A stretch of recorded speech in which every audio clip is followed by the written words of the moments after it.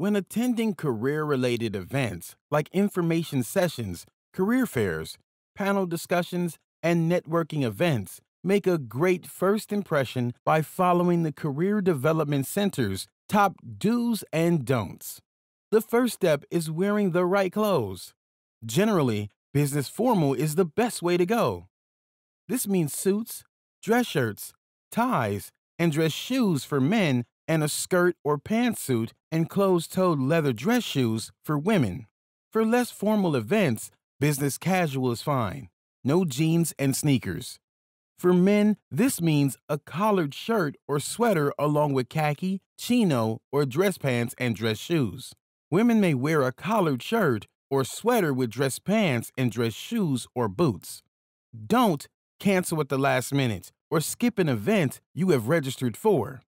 Do show up 20 minutes early and be prepared and ready to interact with company representatives and alumni by having researched the company, industry, and available roles.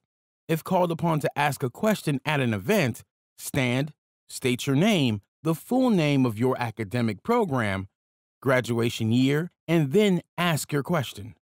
Don't ask irrelevant questions regarding your personal situation, visa matters, or other inappropriate things. Don't mob presenters and guests or be overly aggressive.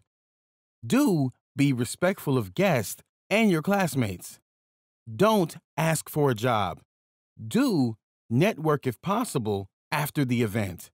If a presenter or guest agrees to be contacted after the event, do follow up with a brief note. Don't bring resumes to information sessions.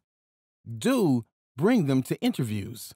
Do visit Career Path each week to stay current on new developments. Follow these tips and you'll make a great impression for yourself and the Fordham University community.